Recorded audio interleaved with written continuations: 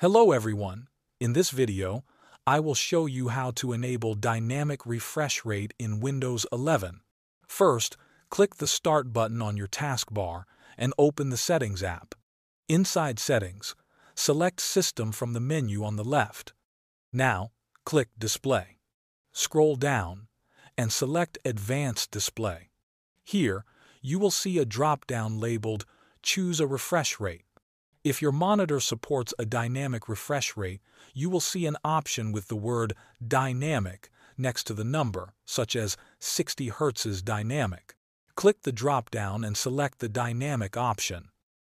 Windows will now adjust your refresh rate automatically based on your activity. This helps save battery during light tasks and increases smoothness when scrolling or playing videos. If you do not see the dynamic option, make sure your display supports variable refresh rate and that you are using the correct cable or connection. You may also need to install the latest graphics drivers from your device manufacturer's website or through Windows Update. That is all you need to do.